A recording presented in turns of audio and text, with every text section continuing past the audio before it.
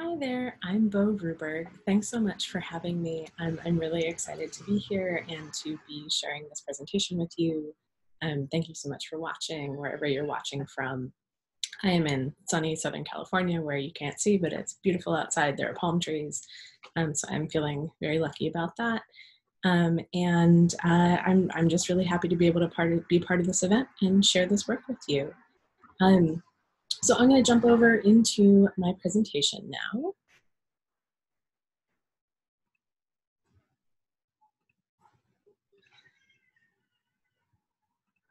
Okay, let me go to full screen. Okay, like I said, I am Bo Ruberg. I use they, them pronouns. I am an assistant professor in the Department of Film and Media Studies at the University of California, Irvine. I'm really happy to be here. Thank you so much to the organizers of this event for the invitation. It's really an honor. So here's what I'm going to talk you through today. I'm going to talk to you about this intersection of queerness and games and video games, which is the work that I do. I'm going to talk to you about this idea of the queer games avant-garde. So this talk today is kind of a focus on my new book, which is conveniently right here with me, that came out from Duke University Press earlier this year in March of 2020, which is called The Queer Games Avant-Garde: How LGBT Game Makers Are Reimagining the Medium of Video Games. And then in talking about what I'm calling the queer games avant-garde, and I'll explain that in a sec, I'm going to draw out some themes and threads across the work. I'm going to talk about some differences and some tensions, and then hopefully kind of leave us with some new ways of thinking that I'm hoping will give us some generative new perspectives that can carry across moments in conference. So just a quick introduction to me. So I am a professor in the University of California at Irvine. I also run with my colleague Erin Trammell a lab that's called CATS, which is very appropriate for folks to do research on the internet, among other things, which is called, so that stands for Critical Approaches to Technology and the Social. And we are a group of faculty and grad students. You see some of our really amazing grad students pictured here. Who do work on culture and technology, and often specifically video games. I, broadly speaking, work on gender and sexuality in digital media. Queerness and video games is a focus for me. And my background is in new media from Berkeley. I was at the Interactive Media and Games Division at USC, so some game design experience. And then often I am in dialogue across academia and the games industry through events like the annual Game Developers Conference. So these are some of the books that I've written and been a part of, just to give you a sense of kind of the different ways that I approach my scholarship. So the first project is called Queer Game Studies. It's an edited volume that I edited with Adrian Shaw, who's a professor at Temple. And this is a volume that brings together lots of different voices to explore what it means to put together queerness, LGBT issues, gender and sexuality, all of that, with games, video games, analog games, kind of any experience of play. And that's been a really foundational text for sparking a lot of amazing work in this area that we now call queer game studies. Last year in 2019, my first monograph came out, which is called Video Games Have Always Been Queer. So that's a book about how we can use queer thinking, queer lenses to analyze video games that may not seem to have any LGBT content. And then my most recent book is also kind of different. So you can see how there's kind of different approaches. This latest project, like I was saying, is called The Queer Games Avant-Garde. And as you'll see, this is a collection of interviews and profiles with independent game makers, independent game designers who are queer or trans, and who explicitly bring their experiences of gender and sexuality and identity into the work that they make. So before jumping into the Queer Games Avant-Garde specifically, I wanted to give you a kind of quick crash course in this intersection of queerness and video games. I can tell from some of the presentations on the schedule for the event, some of you are already familiar in work that kind of combines queer and trans studies with digital media, but often people kind of think about this when I tell them I work on queerness in video games. They have this impression that it's really niche, it's really small, and that's not true. There's actually a ton of stuff at this intersection. So let's unpack it really quick. So when I talk about queerness, which is a word you'll hear me say a lot, it's worth remembering that queer has a bunch of different meanings. So one thing that we mean when we say queer is it's kind of an umbrella term. And it encompasses anyone who falls outside of the norms of gender and sexuality, what we call heteronormativity. So that is not just folks who are gay, but also, folks who are bi, who are trans, who are intersex, lots of different types of folks, though not everyone identifies with that term. But then there's also a kind of more conceptual use of the word queer and queerness that you see a lot in academic queer studies. And it's this idea that the queer is what resists or even rejects norms of sexuality and gender. And then depending on the kind of branch of queer theory you're in, that might even extend out from gender and sexuality into kind of resisting and questioning norms of identity and power more broadly. So that's the queer side of the equation. But then the other side of the equation is video games, right? Because we're thinking about how they intersect. You all may well know lots about video games already, and if so, that's great. But I do still find that as game studies scholars, we often encounter people who are still new to this medium, who still have certain stereotypes about the medium.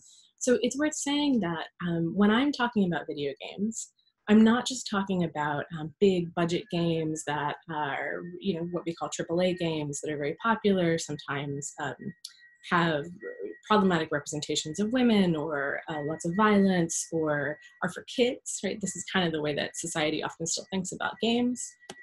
But I'm also thinking about lots of other types of games. So casual games, puzzle games, games for different demographics, weird games. You'll kind of hear me say throughout that I love like weird, surreal, colorful things. That's for me as a queer person and a game player, that's what really resonates with me. So these are just some of my favorite games from the last few years, but there's a whole world of work out there that I mean when I say video games. So what do we find at the place where these two things meet, queerness and games? Like I said, there's a lot here. There's too much to cover in a brief talk. I'll also say that there are lots of people doing work in this area, so I am definitely not the only person working on queer game studies. I am really lucky and honored to have a whole community of fellow scholars doing this work. And so you'll see different people explore different elements of this intersection. So one thing that people often talk about when they think about queerness in games is the representation of LGBT characters in mainstream games, these big AAA video games. And we are seeing more and more examples of that kind of representation. I think it's slow, but it's increasing. So you have characters like Tracer in Overwatch. Most recently, Ellie in The Last of Us Part 2 has gotten a lot of attention. So those are really prominent examples. One second, I'm gonna close my windows.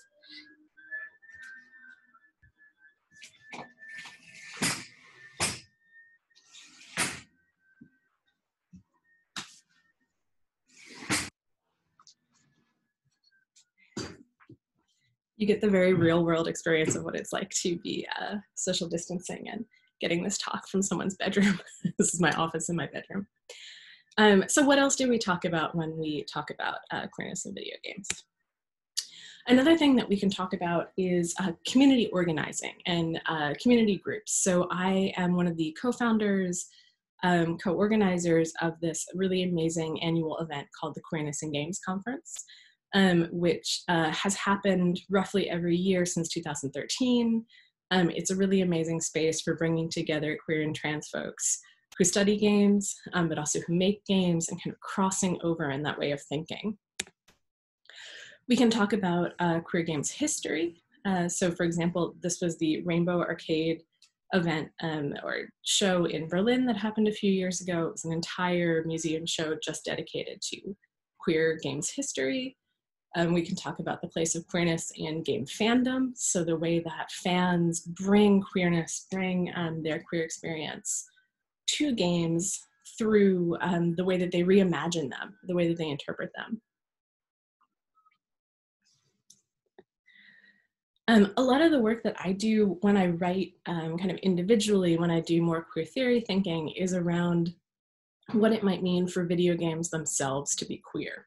So what I mean by that is that we can look at games that don't seem to explicitly represent gay people, trans people, these things that we might expect from more mainstream representation. And we can say that in some ways they resonate with queer experience. So some examples of that are things like Octodad, which came out in 2014, which is one of my very favorite games, which is about an octopus trying to pass as a human man and walking on land. And you can kind of hear how that has some real echoes of a queer experience of passing and trying to fit into a normative society that's not designed for you. Natalie Lawhead's Everything is Going to Be Okay is another great example. This is a game that's a series of tiny little games that are kind of frantic and strange and take over your desktop. And so I think it's worth thinking about how the design of that game, as well as the content of it, really challenges norms. But the thing that I'm going to focus in on now is this idea of the queer games avant-garde. So that's another piece of the intersection of queerness and video games. So when I say the queer games avant-garde, what I'm talking about is a network of queer and transgender game developers who are at the forefront of contemporary game design.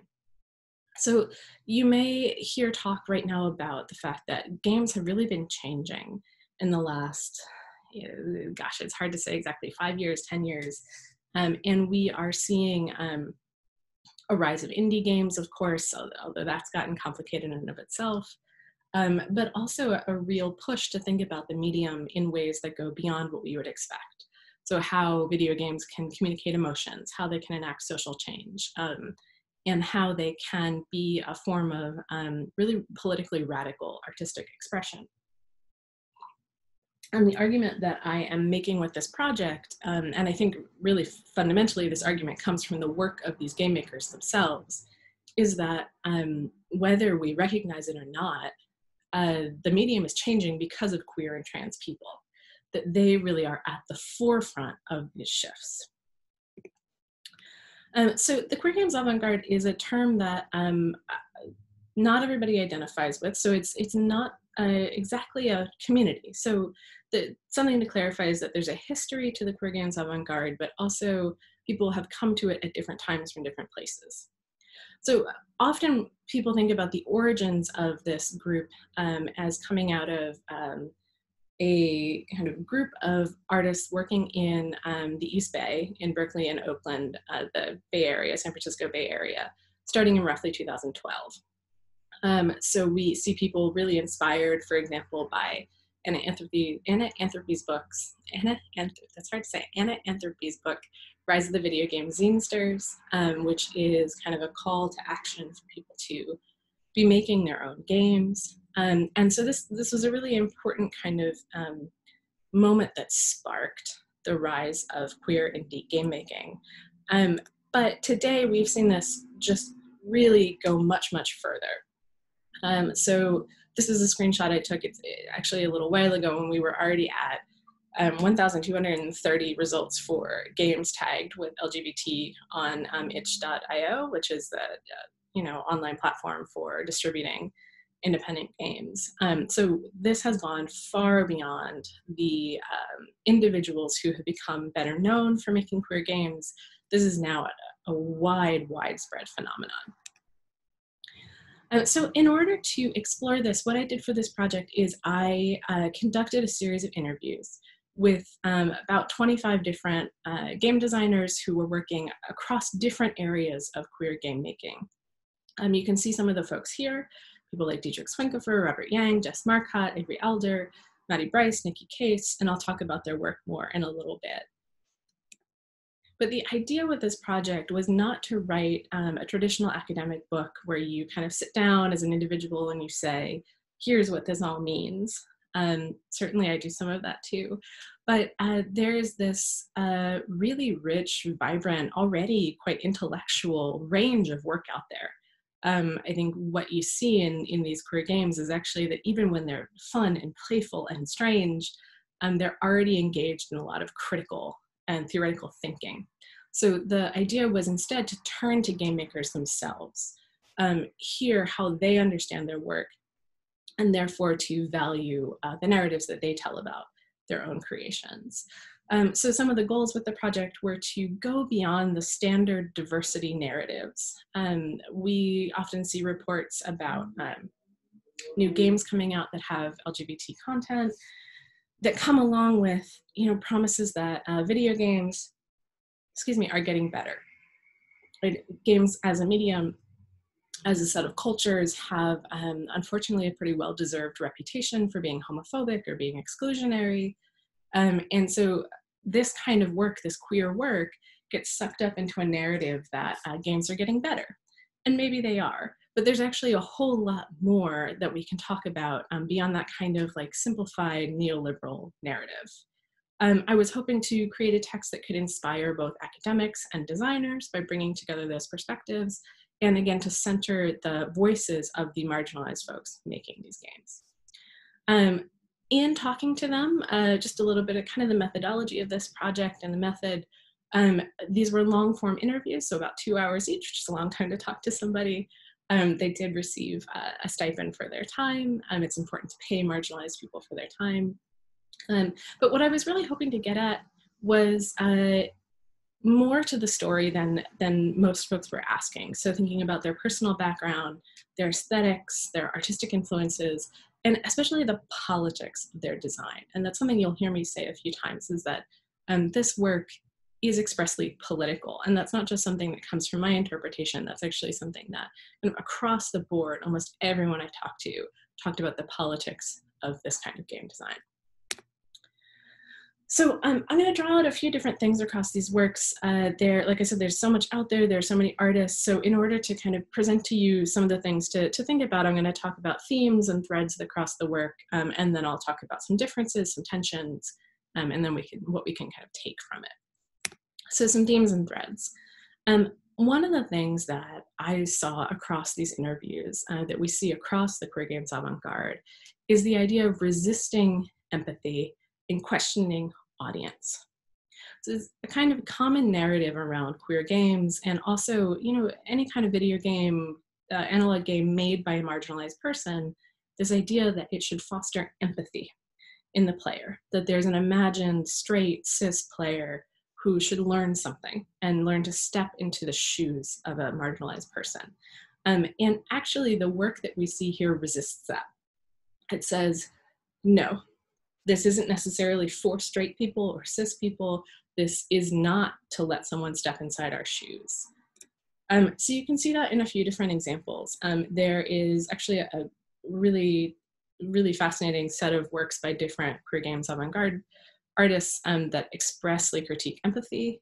Here on the left, you can see an image from Maddie Bryce's Empathy Machine, which is a piece where you actually play one of her earlier games using a controller that is mapped to her body.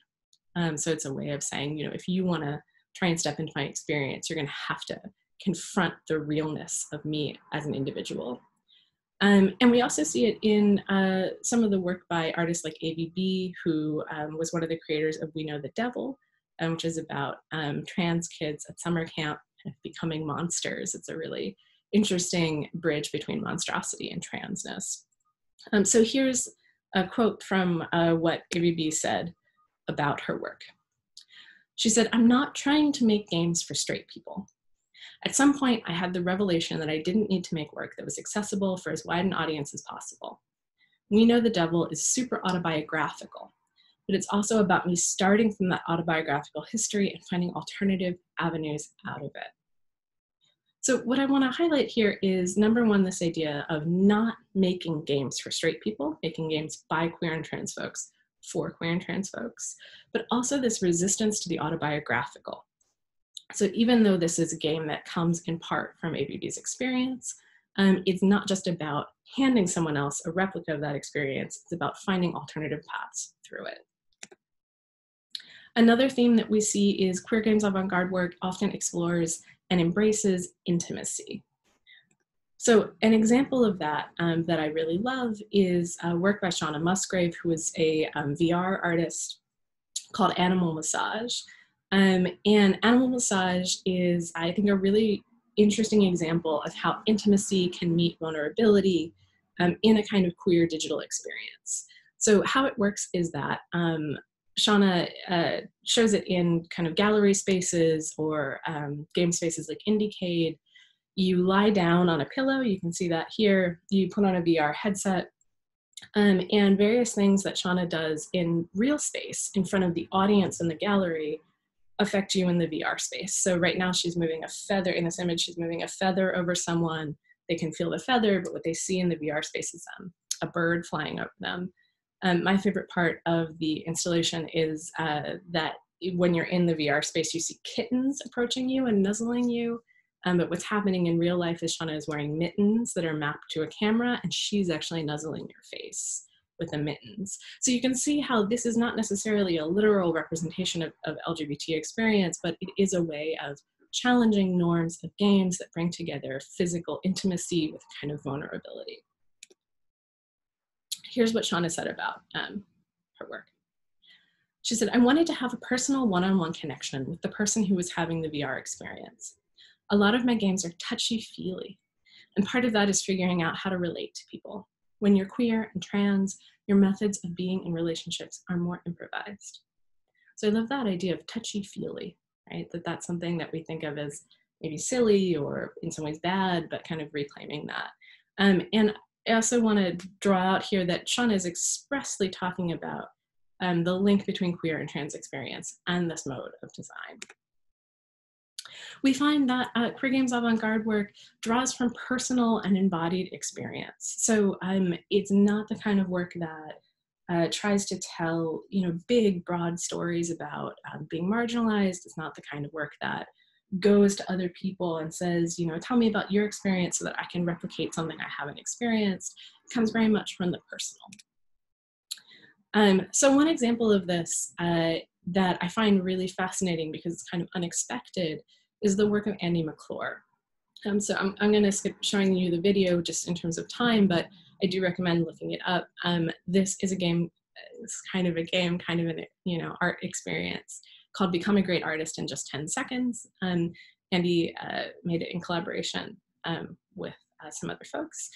And it seems super abstract. So it's kind of just like you're messing with art, you are playing with computational aesthetics. Seems totally unrelated, right, on the surface, seems totally unrelated to queer and trans experience. But here's how Andy talked about it. She said, part of why I'm drawn to abstraction is that it's like an escape from my identity. As a trans person, there are always things about my physical external self that I don't like. Video games or abstract art are a place where you don't have to have a body. To me, there's something that feels really good about floating in those abstractions. So I think what's worth paying attention to here is that we see these designers talk about how queer and trans experience comes into the representational content of their games, but actually we also see the opposite. So here we have a trans game designer who is saying, you know what, actually the absence of my body, the absence of narrative is in some ways more reflective of and more true to my trans experience than explicit representation would be. And then the last kind of theme that I'll draw out here is that queer games avant-garde work often understands design itself as queer. So I think this is an especially valuable takeaway for folks who are interested in doing design, who are working with designers, working with developers, that it's not just the final product that we can understand queerly, it's also the process itself. So an example of that I find really interesting is the work of Laura McGee. So Laura's work is probably best known, her best known game is called Curtain, but she also makes a range of other really rich work, including games that she thinks of as flat games. that are built out of different bits of art materials. Like she will, this is her game, The Isles Full of Noises. It was made this way, using markers, drawing out art assets, and then needing to kind of splice them together and work with a messy, limited process to see what she can create. So here's what she said about her design process itself. She said, the way the game looks is based on serendipity and the chance of what happened before. I love finding ways to bring unpredictability into the creative process. You might say that's a way of querying video game making. It's definitely not a very straight way of approaching things. So here we can see that it's actually in the act of deciding what goes into the design, what goes into the aesthetics, that there is a resisting of standard ways of making games and a queering, a kind of upending and reimagining of that process. So those are some of the threads that run throughout this body of game makers and their work, but that doesn't mean that everyone agrees. That doesn't mean that we're seeing only one set of themes, and there are definitely differences and tensions that come out in the interviews in this book, but also more broadly through this work. So one thing is this idea of whether or not there's a queer games community, and I kind of hinted at this earlier, that there are some folks who feel like there is a real network, we might even call it a movement of queer games. And that's something I often feel very tapped into as someone who's been closely involved with this conference for years, the Queerness in Games Conference. There's always an arcade, there are always lots of designers there, and to me it feels like there's actually a really robust community. But that's not actually how everyone feels.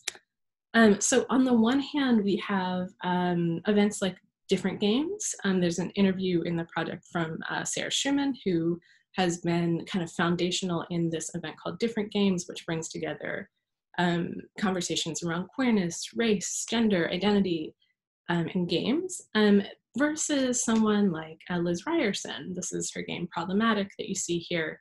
And Liz talks in her interview about actually feeling kind of like pushed out of the games community, feeling like the work that she does is more closely tied to her interest as a musician, to her ties to kind of internet cultures, older internet cultures. And I think it's important to highlight this difference, because if we kind of bundle everybody up and say, oh, it's one specific movement, it's one specific community, then we risk conflating everyone's experience into something monolithic, and it's not. Another tension that we see come up is this question of whether queer games should represent queer sex. So this is a debate that comes up in other forms of media too. How we should represent queerness, what's the appropriate way, what's the politically actually most radical way. And what we see in the queer games avant-garde is that some people believe strongly that it's a stronger political statement to represent queer sex. Some people believe it's a stronger political statement not to. So for example, we have work like Robert Yang's games.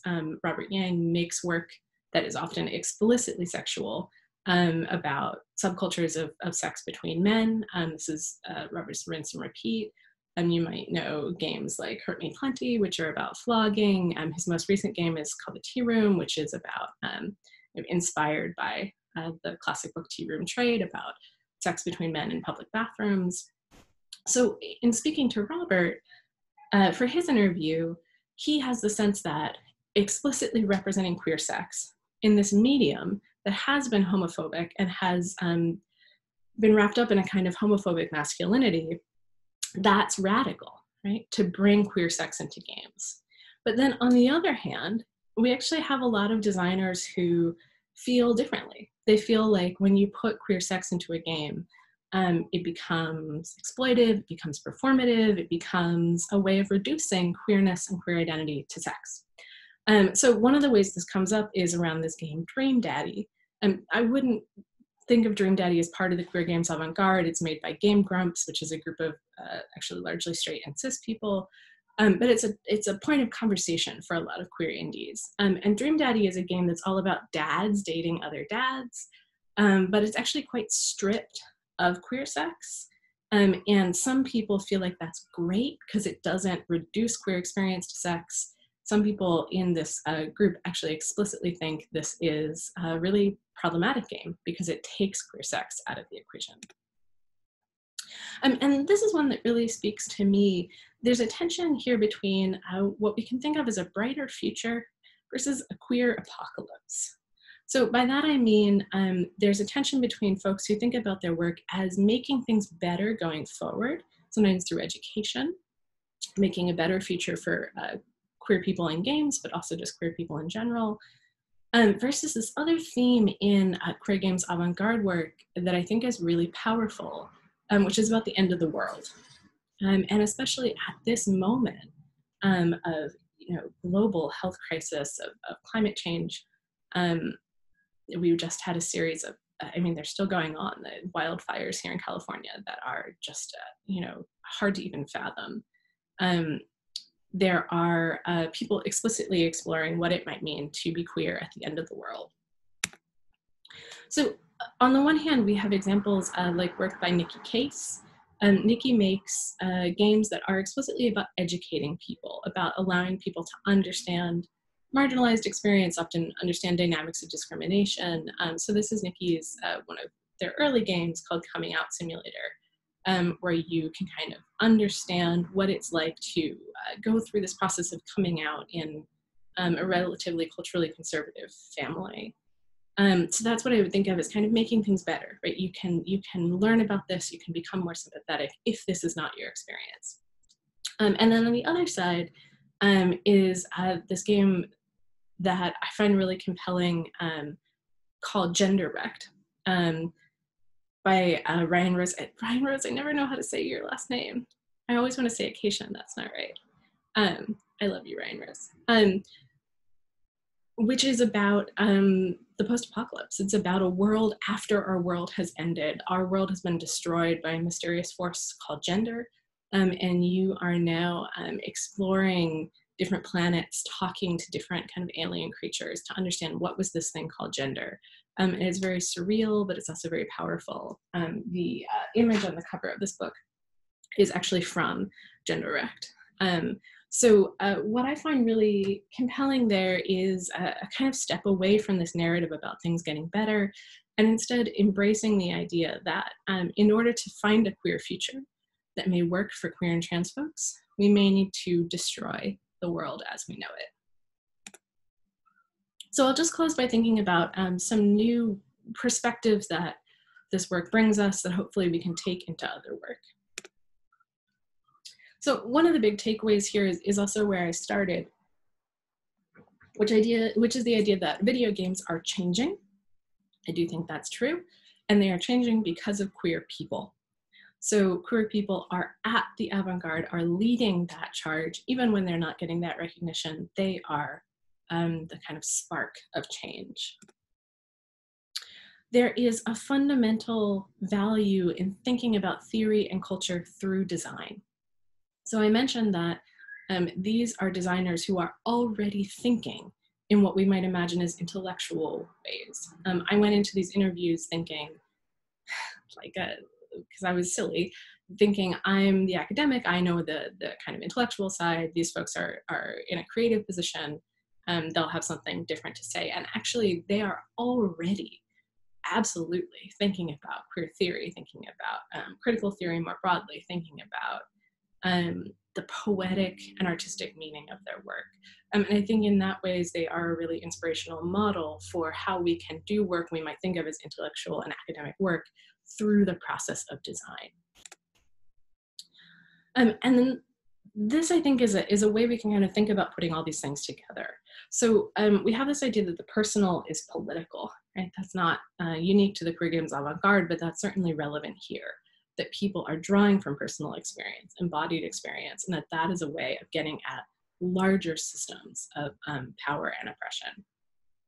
But we also see that work that is political is often weird. I think there's a real radical value in not just thinking we have to look to games that are expressly about politics or expressly about large global issues in order to find something that is disruptive, that reconsiders what games mean and what life means. So when we see games that seem silly or seem surreal, that is also political. That's a challenge to the norm. And then we have the tie between the weird and the queer, right? So queer, has this origin as a derogatory word that means strange and then becomes a slur for LGBT people.